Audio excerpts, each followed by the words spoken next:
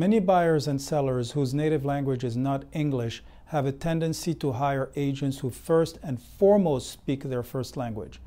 When the only reasons this agent is hired are language and ethnicity, it is usually a sure recipe for a bad experience because the expertise, experience, and professionalism of the agent are not a consideration.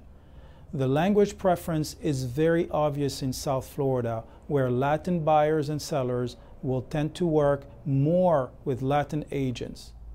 It is a question of comfort zone.